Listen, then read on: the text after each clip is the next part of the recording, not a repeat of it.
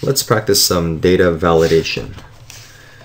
So here we have this file 1.3c, and we have some discount amounts. A discount of 0 means regular price, a discount of 0.1 means 10% off, and a discount of 0.20 would be 20% off. We want to limit, our challenge is to limit the maximum discount. We want to say maximum 20% discount is allowed. How do we do that?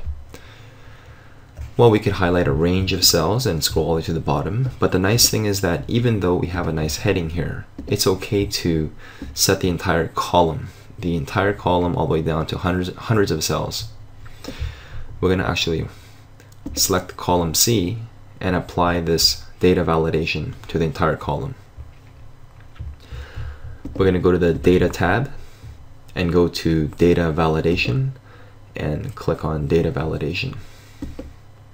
And once we do that, we can change the any value setting to a decimal number. We're expecting a decimal number between, so here we can choose some other settings as well, but for now we'll focus on between minimum value of 0 and a maximum value of 0.20, which is 20%. I'm going to click on OK.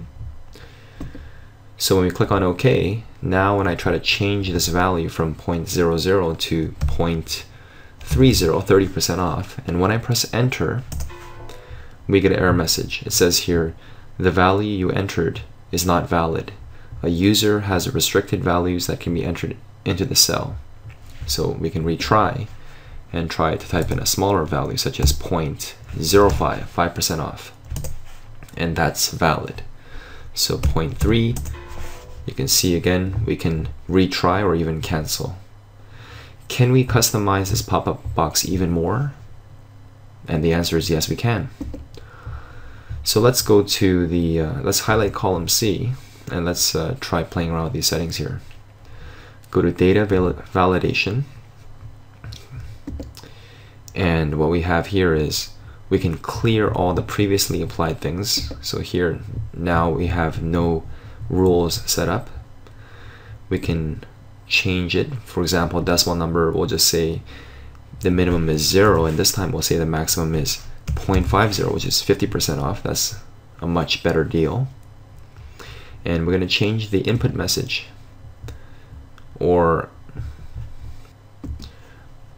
we can also play with the error alert. So the input message would be, I'm going to say input. Input message is, please enter a discount between 0 and 50.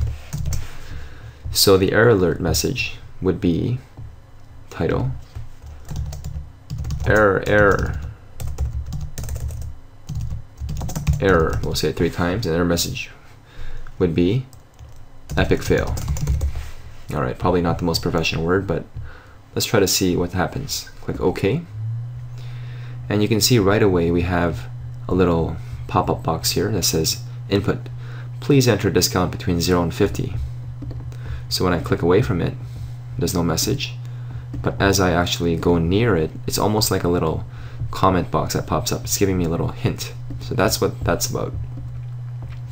Now when I actually type in some big discount like 40%, that's fine. We change the setting to 50%. So now let's try type in 75% off. Wow, I wish. Enter. And then our own custom error epic fail message comes up. So we can always retry and change it to something more reasonable, such as 25%. So the nice thing about data validation is that you can customize all the messages, and you could prevent users from typing in some impossible or illegal input. This minimizes human error, and it is true that humans make lots of mistakes. And the nice thing about data validation is that it's easy to find. You want to apply data validation, it's within the Data tab. Data Validation.